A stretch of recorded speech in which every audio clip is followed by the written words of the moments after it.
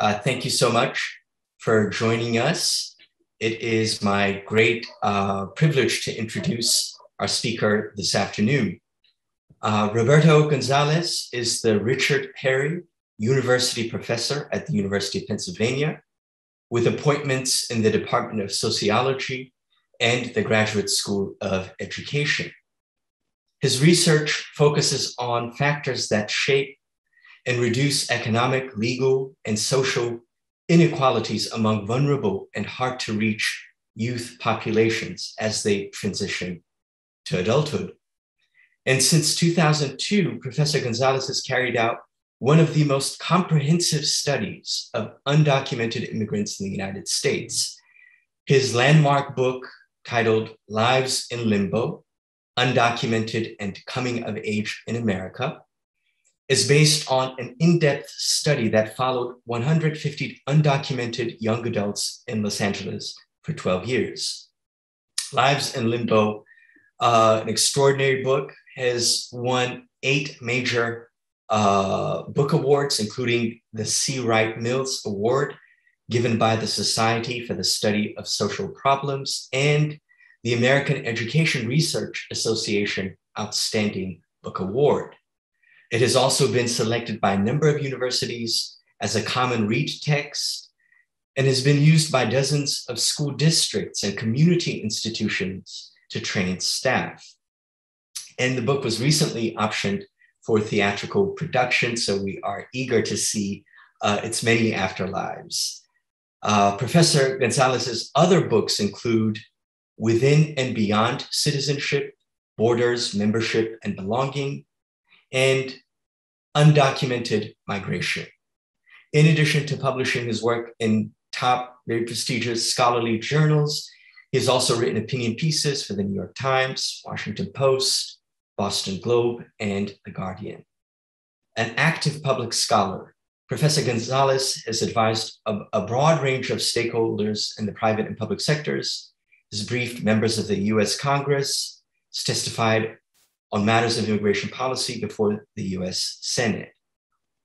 And at Penn, Professor Gonzales is the founding director of the newly formed Penn Migration Initiative, a university-wide effort aimed at advancing and promoting interdisciplinary scholarship and intellectual exchange around issues of immigration policy and immigrant communities. Prior to his appointment at Penn, Professor Gonzales held faculty positions at Harvard University, the University of Chicago, and the University of Washington. Professor Gonzales, what a joy and privilege to introduce you. I want to say welcome to Penn, and thank you so much for helping us launch the public events for this year's Forum on Migration. And thank you all for joining me remotely. I'm really grateful to the Wolf Center for its flexibility and grace and providing the opportunity to do this remotely. I know that that we would much rather all be together and have all of this behind us, but here we are 18 months in. This is my first talk at Penn and as a faculty member, and I'm incredibly honored to join this vibrant community and also to be kicking off this year's Forum on Migration. So my talk tonight is a slightly different title, DACA Dualities and the Limits of Semi-Citizenship. I want to talk a little bit more about that. So I want to share with you this evening some work in progress on my new book that I'm writing with 2 former students, Ben Roth, who's an associate professor at the University of South Carolina in social work, and Christina Brandt, who is a newly minted PhD and assistant professor at Penn State in rural sociology. Christina is also the coordinator for my 7-year DACA study. So following up on the 12-year study that I carried out for my book, Lives in Limbo, we set out to learn in real time the effects of widened access and deportation relief through DACA. So I'd spent 12 plus years on the research for Lives in Limbo, following young people and 10 years before that, as a youth worker in Chicago, working with immigrant families. And so I'd spent a lot of time thinking about the ways in which blocked access and exclusion really narrowly circumscribe the lives of young people. And so I felt it was really important when President Obama announced DACA to study the effects of widened access. So we had undertaken a very ambitious mixed methods, multi-sided longitudinal study. We surveyed nearly 2,700 young people, and our research team spoke to nearly 500 DACA beneficiaries across 3 waves, so 3 separate interviews. And we had learned so much about the changes that DACA beneficiaries were making in their lives to their new access, due to their new access. And so for many of them, right away in short order, they had acquired driver's licenses, they had obtained employment that matched their education, they had improved their financial circumstances, they had obtained better living arrangements, they purchased new cars, those with children now had greater financial flexibility to enroll their young ones in daycare programs. DACA beneficiaries had also experienced enhanced feelings of security, belonging, and overall well-being.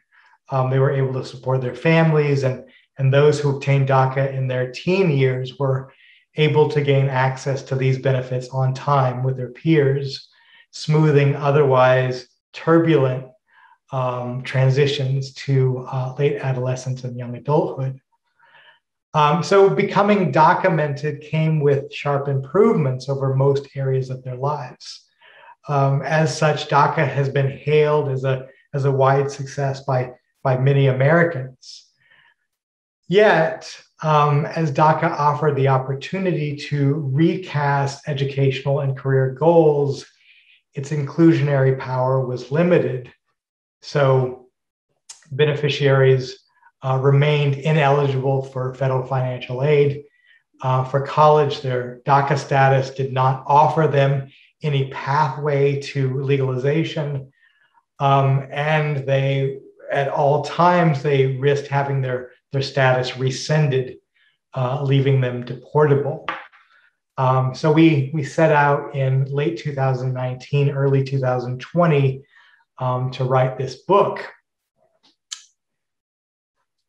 And then in March of 2020, the pandemic hit. And so like many others, probably on this call, we're a bit behind on our work.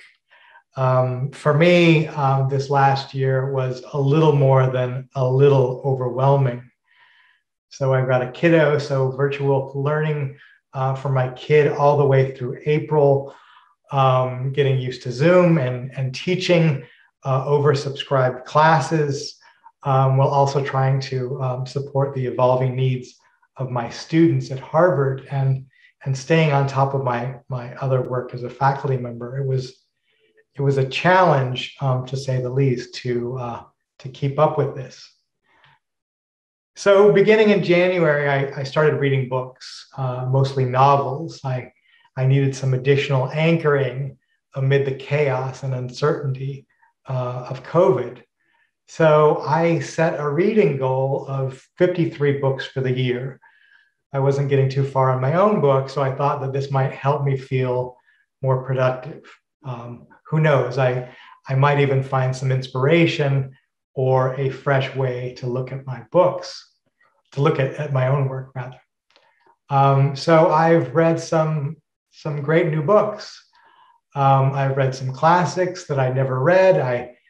Some classics that I reread, a lot of mysteries. And really, for me, the last time that I had a reading goal like this was book karate in 5th grade, where I read 25 books for my black belt. As of today, I've read 72 books. And so my goal now is 100 for the year.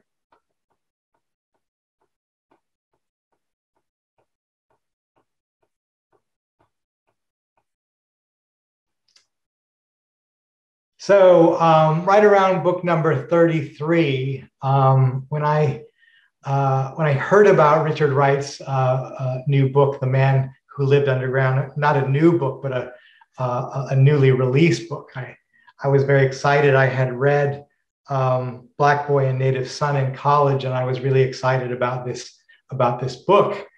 And when I dug into it, a light bulb went off. But for those of you who are unfamiliar with this work, the book is a re-release of a shorter and edited version that was published in 1945.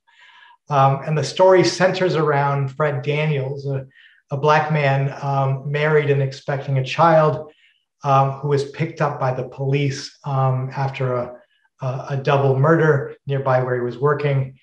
And he is beaten and tortured until he ultimately confesses to a crime that he didn't commit.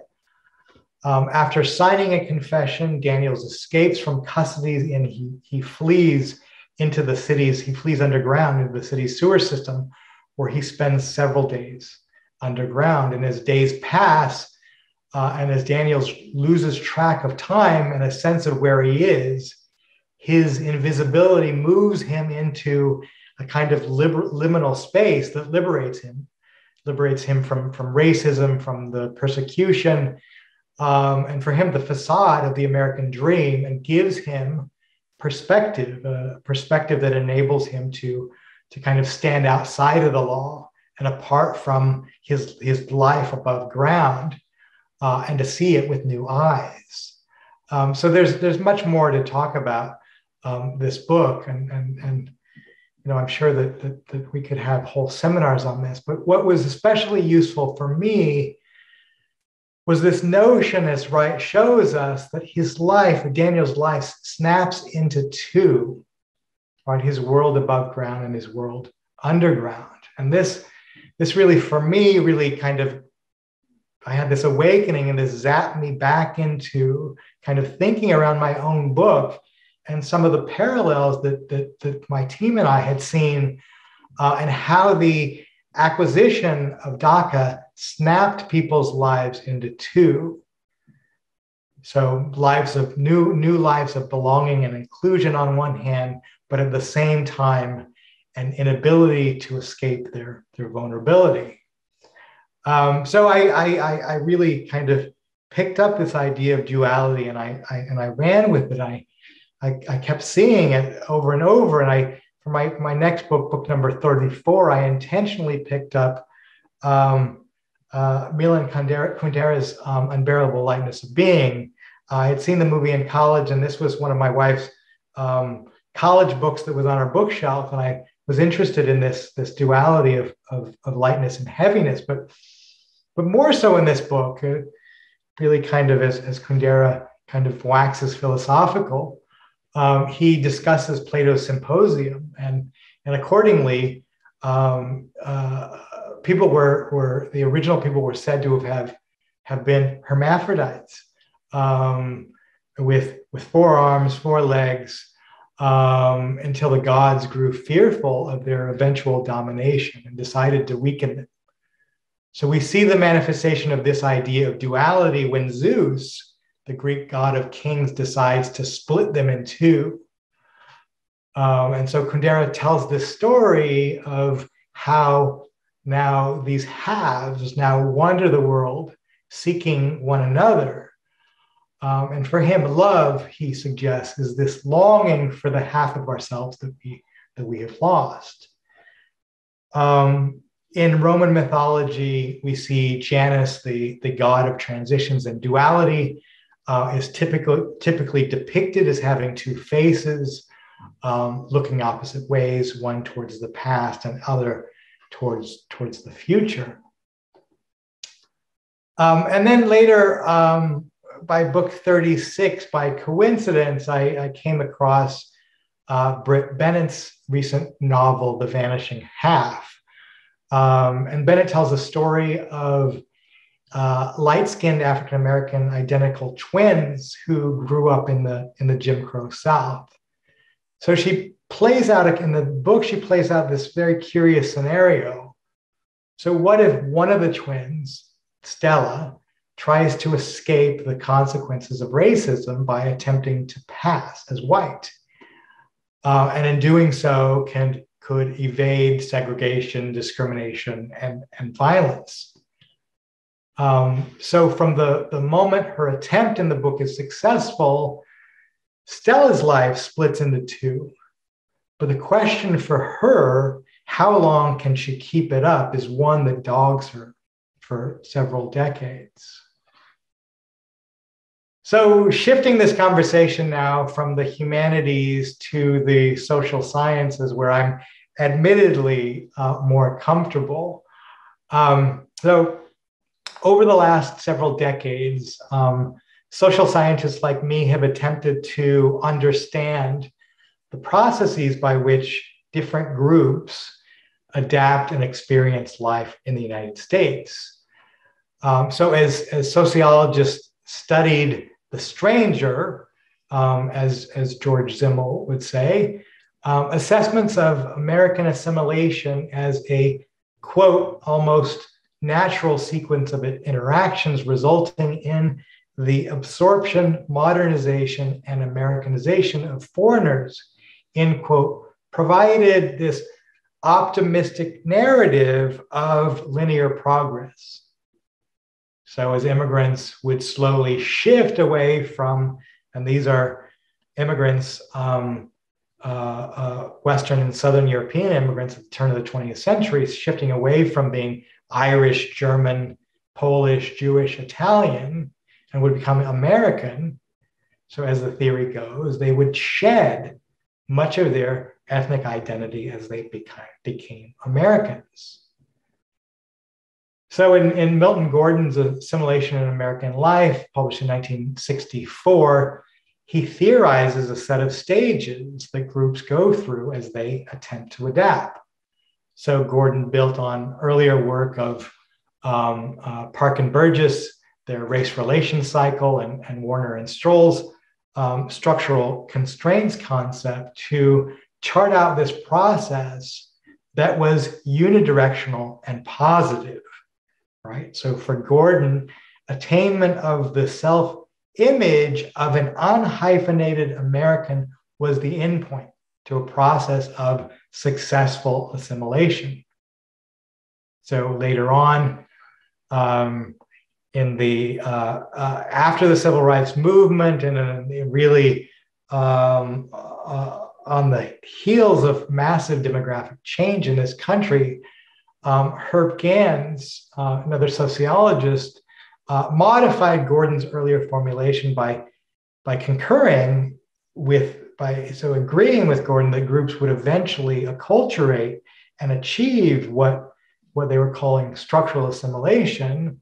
But however, that with a caveat that this process might happen in steps. So he referred to this process as bumpy to capture the variation in processes and to illustrate that not every group's assimilation process would be a smooth one. And then finally, Alejandro Cortes and his colleagues developed this segmented assimilation concept to illustrate 3 different pathways through which immigrants and their children journeyed, including the possibility of downward assimilation. So these traditional and highly contested notions of how immigrants assimilate suggest that this is an adaptive process, which over time leads to social and economic merging with an American mainstream.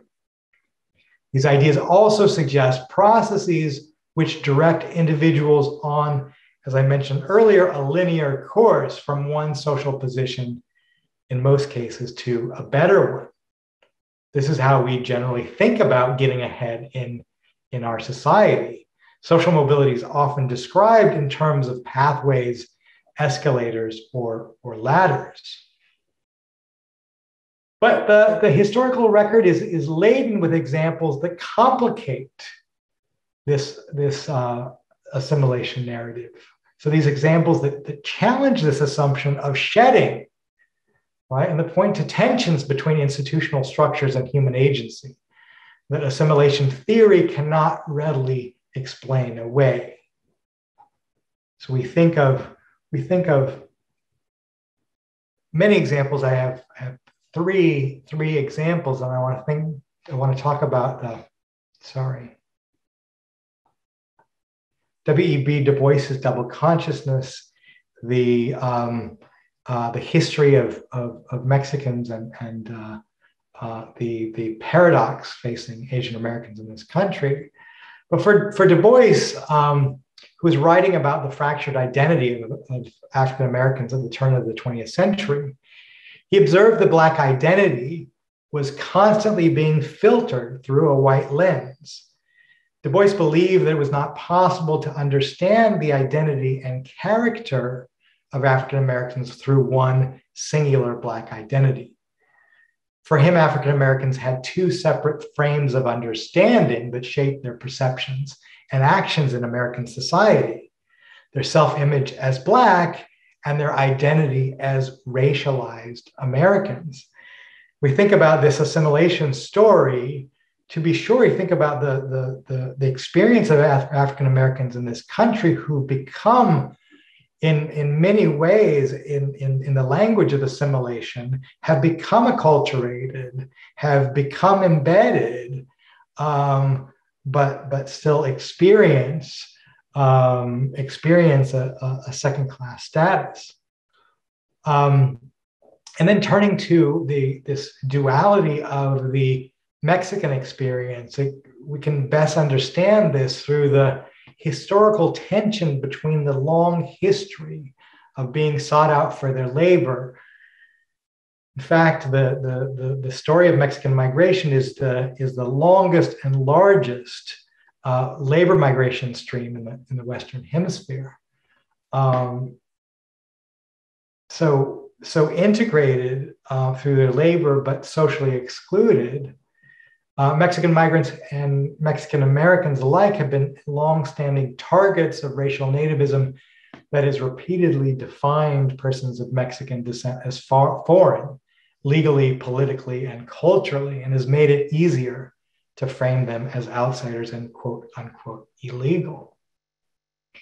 And then turning to Asian Americans, on the other hand, who found success, and thinking in particular of East Asians, have found success integrating into the higher rungs of the US economy and certain cultural institutions, but have been similarly marked as racial outsiders, deemed not able to assimilate. In her book, Mia Chuan, in her book, Forever Foreigners or Honorary Whites, sociologist Mia Chuan argues that for many Asian American ethnic groups, their acculturation, their financial success, and their educational achievement endow them an honorary white status in their personal lives. However, in their public lives, they're reduced to racial categories that construct them as non-white and as foreigners. So you see these three examples, we don't see linear pathways. We see duality, we see paradox, we see other things happening. So I want to turn to what we are conceptualizing as a kind of legal duality. And so while scholars, this long history of trying to understand the stranger, of understanding newcomers, scholars have long sought to understand these adaptation processes. Immigration policy has become increasingly consequential in shaping how immigrants and their children adapt, come of age, and experience life in the United States. Political entrenchment and increasing gridlock in Congress has led to competing visions for overhauling our U.S. immigration policy. Or you poll Americans, most Americans will agree that our immigration system is broken. Many would go as far to say that it is dysfunctional, and it is that by design. But nevertheless, our lawmakers have experienced great difficulty passing immigration bills. This is a very, very relevant to today. And the machinery that is US immigration policy has remained in this broken or dysfunctional state. So in absence of federal legislation, presidential administrations, we've seen how that looked, especially under Obama, how it looked under Trump, and we're getting an idea under Biden. These administrations had the dubious task of addressing immigration issues through administrative, not legislative means. So over the last 3 decades, 2 important measures have characterized US immigration policy. First, in the absence of legalization programs, the federal government has created a growing number of temporary, time-limited, and partial immigration statuses. Think about DACA, think about TPS, and there's a whole slew of other temporary policies that don't endow citizenship and that can be taken away at any moment. Cecilia Menjivar has termed these kinds of policies and this kind of positioning as a liminal legality, really challenging kind of our dichotomous conceptualization to highlight the gray areas between legal and unauthorized categories. So these statuses, these liminally legal statuses like DACA, provide important means for access and inclusion, but don't go all the way, and their limitations are notable. So second, beginning in the 1900s, there's been early 1900s, there's been a continual buildup of heavy immigration enforcement, resulting in record number of deportations. And this enforcement has extended from our border through to our nation's interior. So we're talking about neighborhoods, public spaces, parks, bus stops. And this escalation of enforcement has meant that living with a temporary legal status is even more tenuous today. Right? So in this context, living within the confines of a legal duality is laden with a measured hope, laden with a measured hope and real fear. So ultimately, liminally legal statuses like DACA endow their beneficiaries with a dichotomous duality of both security and vulnerability.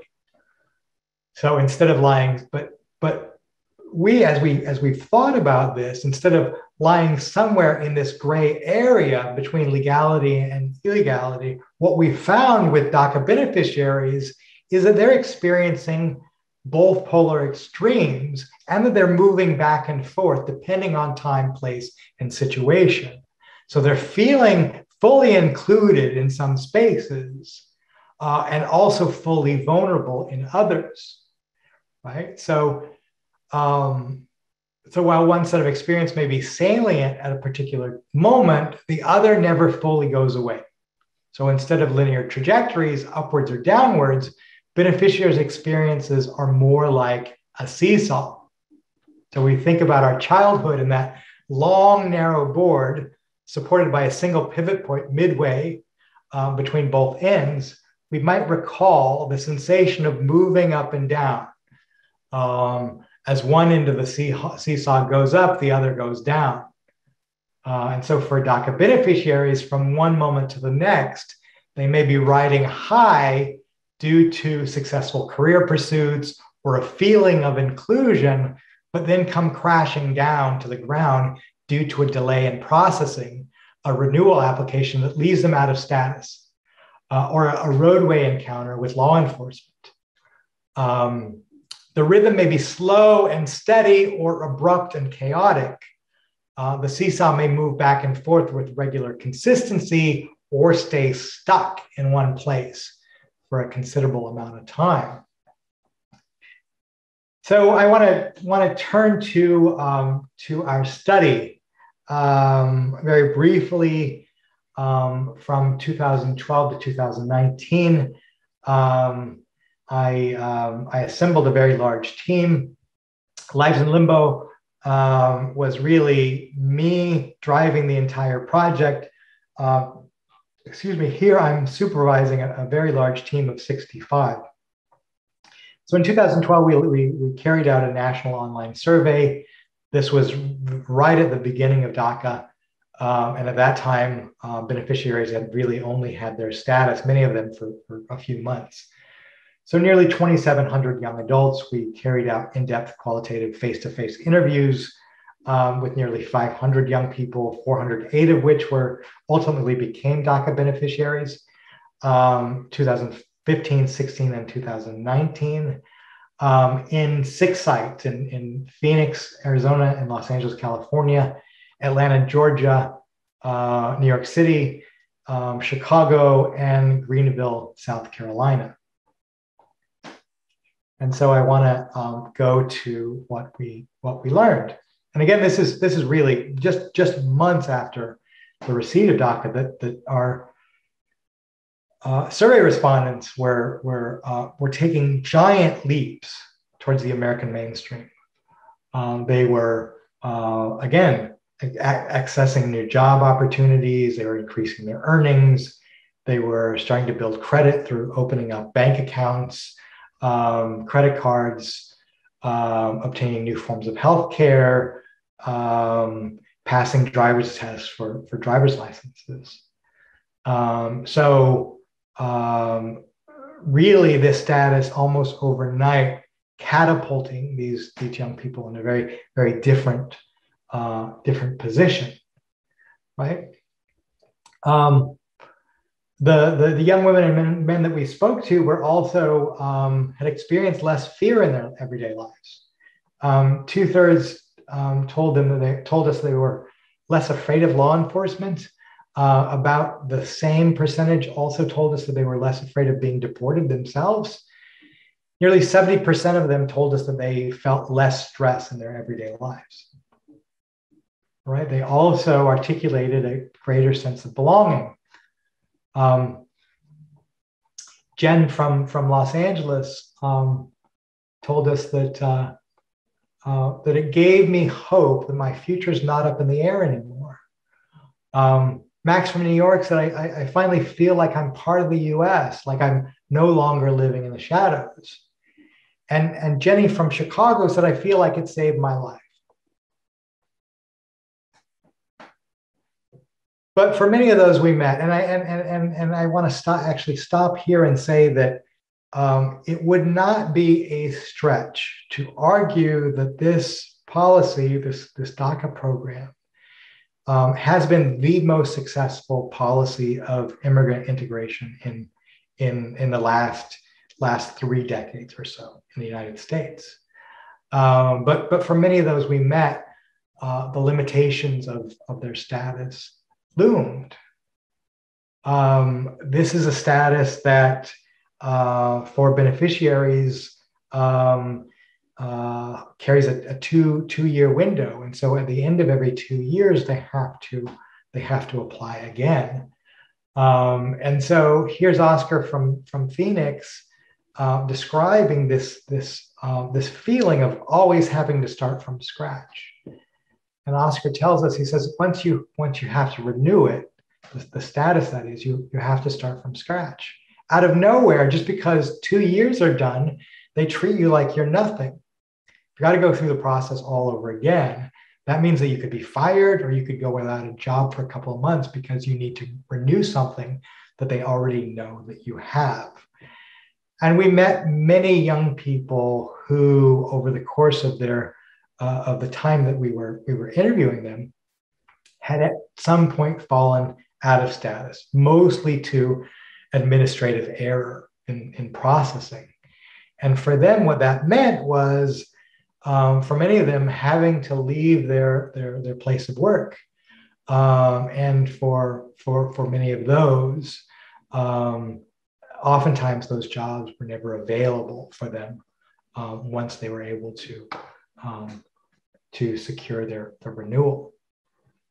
The young people that we met also told us about this kind of new glass ceiling that they were experiencing as DACA beneficiaries. Many of them, like Esperanza, who I write about in Lives in Limbo, who at the end I write about her experience with DACA. She's 31 years old by the time she got it. She had been working for several years. She had a long line of low-wage jobs in restaurants and call centers and factories. But when it came time to applying for higher skilled work, she had a very thin resume. So many grappled with what it meant to lack the experience and not be competitive on a job market. For many of them, while DACA for some periods of time, it has started and stopped, and they've been able to apply for what's called advanced parole and leave the country. But that's not always a sure thing, and it requires an application process. And so that is a deterrent for many young people seeking work opportunities that require travel. And then there are barriers to occupational licenses. There's some 96 professions that require an occupational license. But DACA beneficiaries as a category of non-citizens are not eligible for these license programs. And so many of them went through programs only to be told in the middle of their program, or even after completion of the program, that they weren't eligible for the license. And then there are restrictions on government employment. So this very real effect of this glass ceiling placed extreme limitations on young people. And then there's this constant fear of being picked up. DACA provides a stay of deportation, meaning that it directs priorities in enforcement away from them. These young people are still deportable. They still remain deportable. And so here's Eddie from Phoenix, who told us that he had what he likened to kind of PTSD. He said, I try not to think about being deported when it does happen, like saying I'm driving fine, driving the speed limit, hands on the wheel, 10 and 2. Then I see a cop behind me. I think, was I speeding? Was I going 5 above the speed limit? Did I turn? When I turned, did I use a signal right? Is he looking at me? Is he looking at my skin? I think, am I going to get deported if I get stopped? Am I going to go to jail and then get deported? And if I do get deported, am I going to get deported where I live or I used to live? Or are they going to send me far away? They're going to be like, oh, he lives over here. Let's send him over there. If he does stop me, is he going to take my car away? Where's it going to go? My mom, how are they going to get help? All of that goes through my head. It affects me mentally, physically, and emotionally. Every time I read this quote, I get stressed out. It's a lot. This is a lot for young people to be contending with several times during the course of a day. And then we think about this seesaw and the spaces and places that may tip this either way. In the absence of federal immigration reform, we've also seen localities, municipalities, counties, states try to come up with their own solutions to their immigration issues more locally. And what we've seen is really a uneven landscape of immigration policy and enforcement, so that in certain places, in California, for example, undocumented immigrants and DACA beneficiaries have access to state financial aid and state tuition, driver's licenses, access to occupational licenses that's not tied to a DACA status. But in South Carolina or Georgia, for example, undocumented immigrants are excluded from in-state tuition. In Georgia, excluded from many of the state's top public universities, whether or not they have DACA status. As I mentioned, the access to occupational licenses, while there are 96 in the United States that require occupational licenses, states also have their own occupational licensing requirements. And some states have passed bills permitting DACA beneficiaries to access these licenses, as I mentioned, California, while others haven't. And then navigating immigration enforcement, whether it be in a sanctuary city, sanctuary university campus, or a county that has 287G policies in place, and that those are enhanced cooperation, so really integration between local law enforcement and federal ICE officials.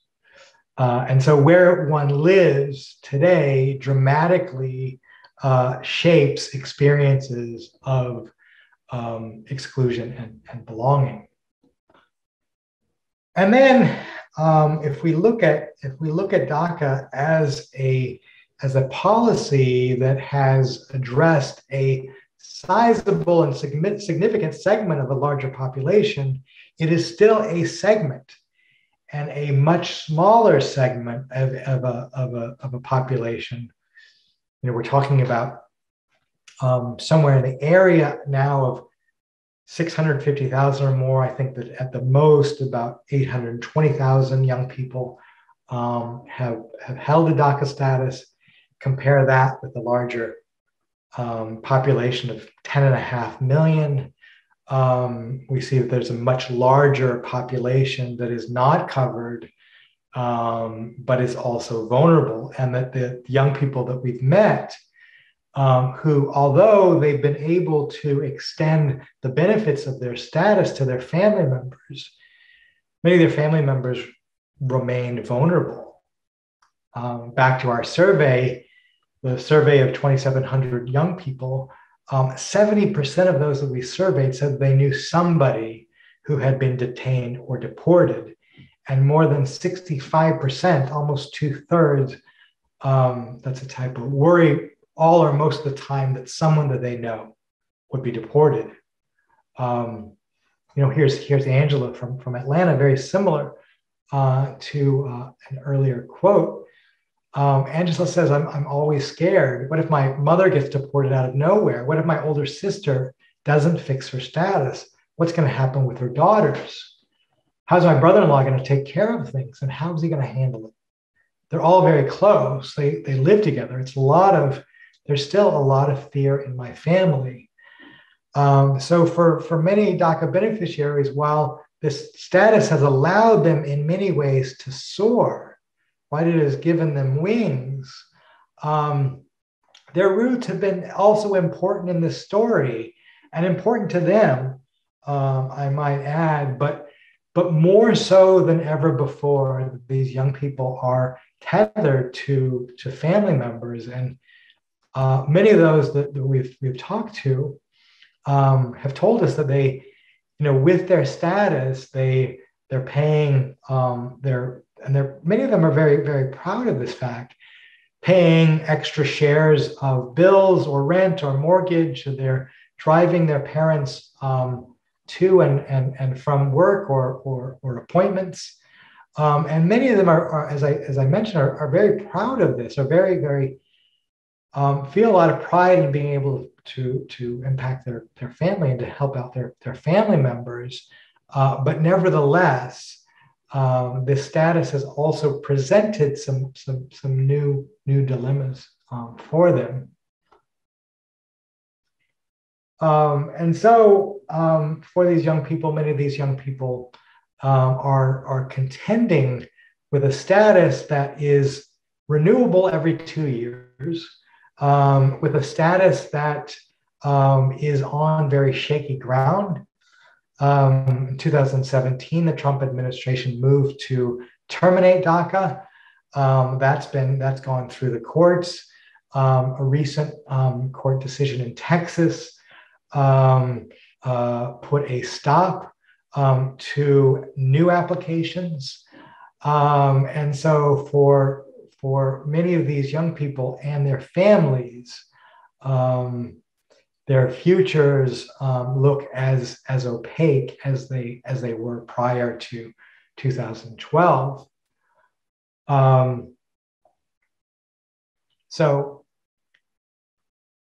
thinking about this, Carlos from Phoenix, really, I think really puts this in clear terms. He says that now my future is stressing me out because of who I am and what I don't have. What I have are problems. What I don't have is a solution for my future. Now I'm stressing out about my future rather, because it's not clear. And then Sujin from Los Angeles, she puts this crystal clear. She said, I feel like DACA changed my life. And remember the young person from Chicago earlier. She says, yeah, it changes life, but I don't know if it really changes the future for me. And that I think that is really profound. You got this policy that has allowed in the short term, really giant gains for young people, but it hasn't settled for them questions about the future. So many young people are living with this expiration date. And this expiration date could be the day of the expiration of their current DACA. If it's terminated or something happens to them. And here's Radha from New York. Radha told us it's emotional because you learn to love a place and you learn to grow there. And then any day someone can decide that that's not going to be your place. The fact that to a large extent you don't have control over your life. You can have control over what you want to eat today, maybe what shoes you want to wear. You don't have control over those big things that make a huge impact. And so as they say, as Radha said, it's hard to plan for things. So finally, I want to turn to this idea for these young people of imagining, but also planning for dual futures. Jenny from Chicago told us this. She says, in 10 years, and she's thinking about her future plans. In 10 years, I hope to be some kind of elected official. She has high aspirations, or at least run for school board. I'm working hard to get there, but it would definitely not happen if my immigration status didn't change. Leticia from Atlanta then tells us if it does come to that, if it does come to her having to leave the country, what am I going to do? It'd be really hard to survive in Mexico, but if it happens, it's going to happen. So that's why I'm preparing for it, trying to save up. And I have a sister who lives there, so I can go to that town. I can find a small apartment, maybe get her support for a little while till I can get on my feet. So what you see happening is that these young people in crafting these dual futures, what they're doing is thinking about and planning for a future that goes one way, but simultaneously thinking about and planning for a future that goes another way, a future in the United States and a future outside of it. So what can we draw from all of this? And just to summarize, this is as I mentioned before, arguably the most successful policy of immigrant integration in recent decades. And so DACA as a semi-legal status, I'm thinking about another notable one, TPS or temporary protected status. So semi-legal statuses like this has given beneficiaries and their families a giant boost, right? Access to a set of rights that they didn't previously have. right? It's also powerfully shaped personhood and agency, right? Full stop. I think that it's very, very difficult to argue with these statements. But as policies that are administrative, not through legislation, the temporary and partial nature of them leaves many issues unaddressed. And it's created, as I mentioned before, some new dilemmas. Certain dynamics, as I try to outline here, produce a very uneasy duality. So just as DACA beneficiaries occupy a legally ambiguous position, their access to the polity is often shaded and at times threatened by their sense of vulnerability. While as a semi-legal status, DACA offers some protection against vulnerability, structural constraints render that boundary porous and thin.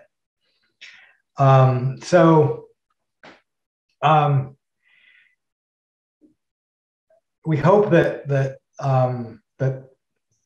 through this work and through really trying to understand these policies, these semi-legal, these legally liminal policies, to contribute to a broader conversation about dualities that moves us from these kind of linear trajectories of American assimilation, but also in the policy sphere moves us away from one-size-fits-all policy, that we can understand that while structures can exert a powerful force on people's lives, their agency, and I want to end with this, their agency really helps them, their agency and their capacity, their self-determination really shapes uneasy pathways. My wife teases me that I talk slowly and that I talk a lot. And so I want to take this moment to thank you. Thank you for joining me. It's been a pleasure, and I look forward to Q&A. Stop sharing. All right. Thank you so much, Roberto, for such a rich presentation. And just a reminder to everyone, please submit your questions in the Q&A box. Okay, some questions are coming in, so and I'm very happy to moderate them. All right, so the first question, Roberto, is do we have to retreat from our reliance on the state for legitimacy, given its own geopolitical agenda that comprises rights of undocumented immigrants, compromises rights of undocumented immigrants, and enforces border restrictions? It's a multi-pronged question. What is your opinion about sanctuary cities and providing an alternate model to the state's immigration framework? Yeah, it's a really good question. I think that there's a really important debate in there, and that is the enduring power of citizenship. And as I alluded to at the end of the talk, I think that it's important to understand, to fully embrace people's agency, self-determination, and to look at these places, spaces of belonging that immigrants themselves create and recreate in their lives. And I think that there's, in Lives in Limbo, I write a bit about kind of we think about kind of bigger, kind of more kind of giant gestures of success or mobility, and thinking about the kind of assimilation stories. But some of the most kind of powerful examples of agency and resilience and self-determination were young people who were carving out lives, raising families, participating in their community, pursuing hobbies that were not tied, hobbies and even business pursuits that were not tied to their own immigration status. But ultimately, these spaces also have limits. We're seeing on the border what's happening to Haitians. We've seen over the last decade enforcement that has ripped people apart from their families, and so it's a complicated issue. I don't want to paint a overly structural story. But the nation state still exerts a tremendous amount of power. Sanctuary cities, I had also mentioned sanctuary schools, I think are doing some really important work. But ultimately, I think that people know that if an immigration official comes into a school, onto a campus like Penn's, that there is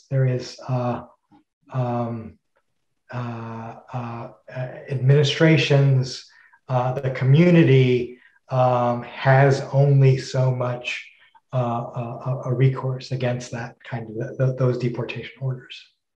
Yeah. We have another question. It reads, "My DACA friends have had children here since achieving status. Should this be considered in the making of new policy creation?" Yeah, it's a great question. You think more broadly at a population of 10.5 million people who are living in an undocumented residency status. It's a population of long-term stayers. Vast majority have lived here for more than 15 years. Lived here meaning lived in the United States. There are more than now 17 million people who are living in mixed status families. So you see that people have really grown roots in their communities. They've had children who are born here. And now we have the subsequent generation now of DACA beneficiaries who are having kids, who are growing up here. And so how do we think about this when we think about policy and what sort of immigration policy is just and fair? How do we think about these questions, and how do we think about those who are long-term stayers and also have family members, children, who know no other home? It's a really important question. Yeah. We have another question. It begins, "Thank you for this rich and insightful talk. Can you share your recommendations of what needs to be done by activists, but also by scholars, by us in the classroom, in light of these new racialized modes of semi-citizenship that the state has created? How do we challenge them, resist them, and undo some of their dispossessions in the face of the capitalist carceral state?" Yeah, that's another really powerful question, I think. And I think that, part of that is to contextualize what's happening in the United States in a kind of broader global world that we live in, and increasingly so, these statuses as nations are pushing back against formal citizenship, these kind of semi-legal policies are proliferating, right? So that what we're seeing in the United States is just a sign of what is happening globally. And so, to be sure, there are huge limits on citizenship, and I think that my discussion earlier on the experience of African Americans in this country, especially, who have full citizenship legally, but still are still fighting against a kind of second-class status. So what it means is a really rethinking citizenship and what it means and what it is, not only for nation states, but for communities, for families, for individuals. And how do we create something that again is just and fair? So thinking about activists and scholars, and I think that I had a brief exchange with a reporter from the Boston Globe about yesterday's march in Washington, D.C., Immigrant Rights March, and I think that what I'm seeing now, and I'm not offering any advice. I don't think that I can or should offer advice to activists, but I think that what we're seeing is for people who've been paying attention over the last 10, 15, 20 years, there appears to be fewer divisions and a much more unified front. And I think that what we're also seeing is a movement against kind of one of Biden's promises was securing DACA, fortifying DACA. But really, more than that, I think people are pushing against that and pushing for full citizenship and full citizenship beyond just quote unquote dreamers, but for a larger population that has been here. And I think that's what we're going to see.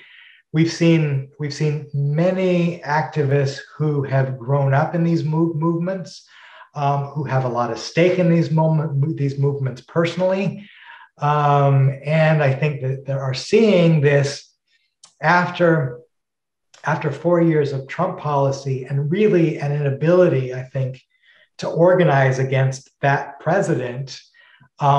Potentially some openings with the Biden administration. Now, his record has not been mixed at best.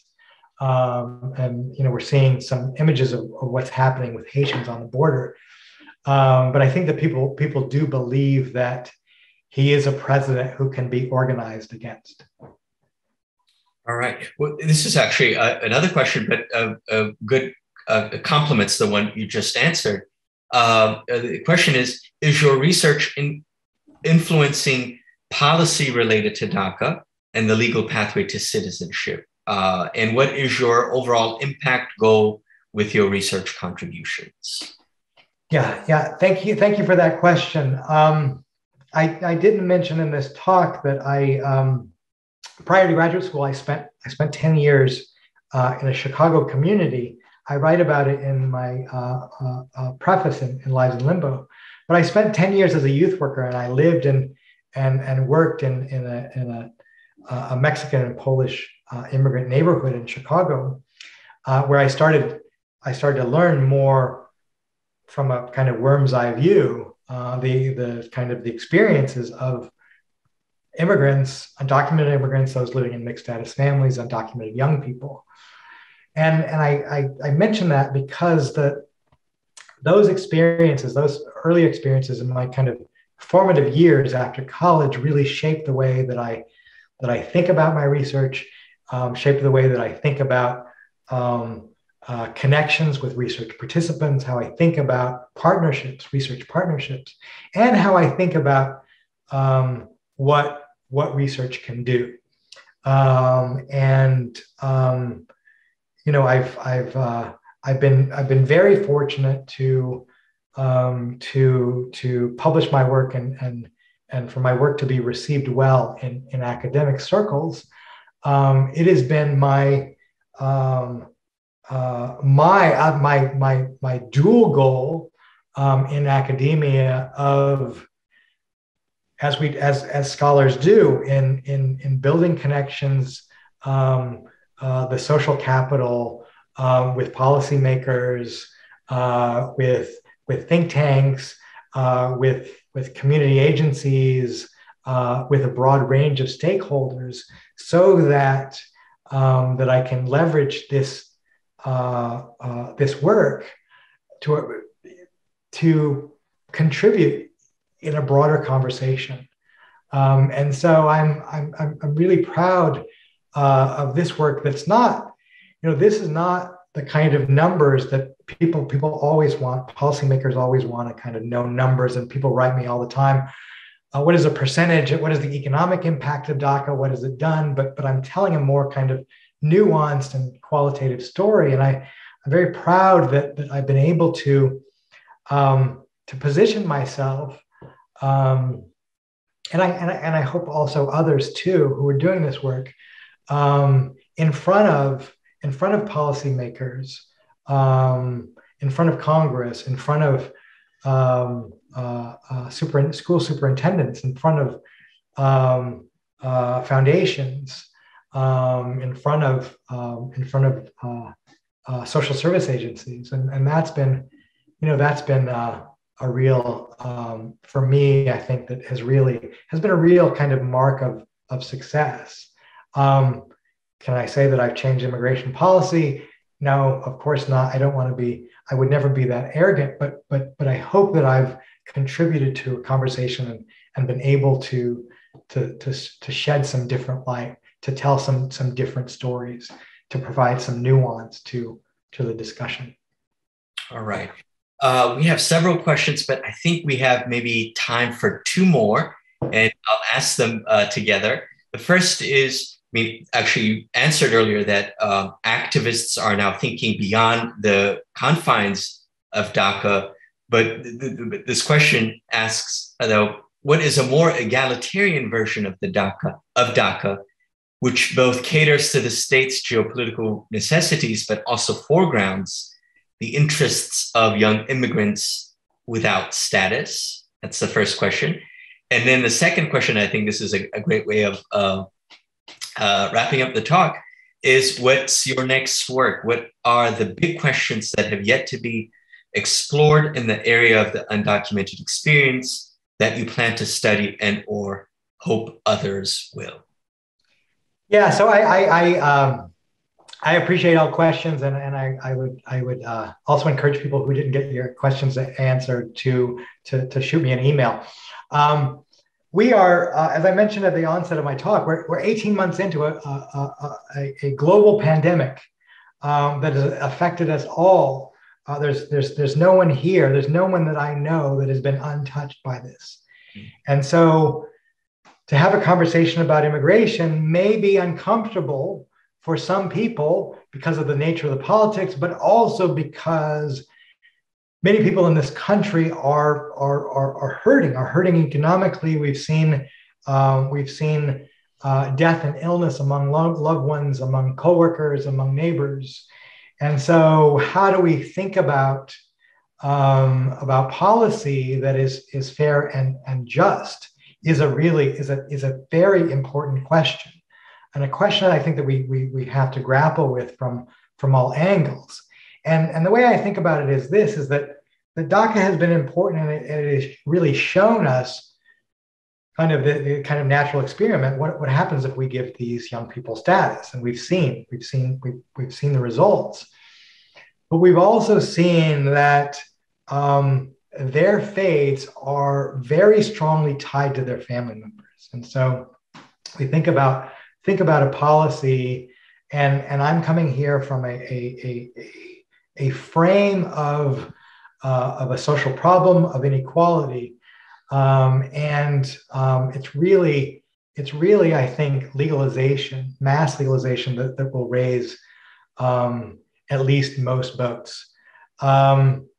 As I think to the future, this book is now almost 2 years late to the publisher, and so I'm working hard to do this. I'm also working with some colleagues on kind of issues in schools, but I want to finish with this. We're in a really important time right now, and it's important to shine a bright light on what's happening. It's important for us to understand what's happening and the implications and consequences of this particular moment.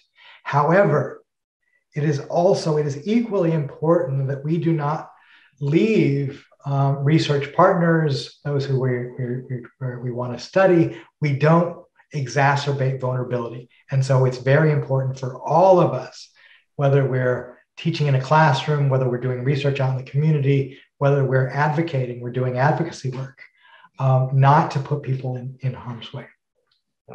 Now, I'm going to take the prerogative of moderating, and I'd be remiss as a literary scholar not to ask you about how you set up the presentation and, not to, literary texts and all this reading that you're doing. I'm wondering how it's informing your project. I mean, of course, narrative is central to Lives in Limbo, right? The incredible ethnography that you do, the in-depth interviews.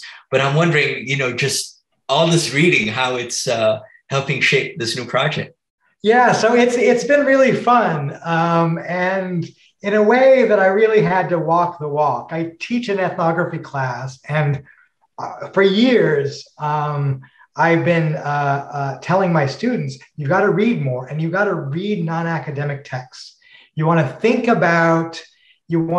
about how writers establish a setting, how writers deal with dialogue, how writers develop characters.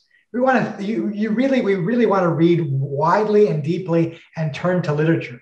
I had Min Jin Lee in my class. She visits my our first day in the ethnography class at Harvard, and she was wonderful. But I think that returning to my book karate days of the 5th grade, I'm really enjoying this, and I really want to. I'm really hoping that this reading is helping me to engage the text more deeply, and to write in a way that is to draw inspiration from some of these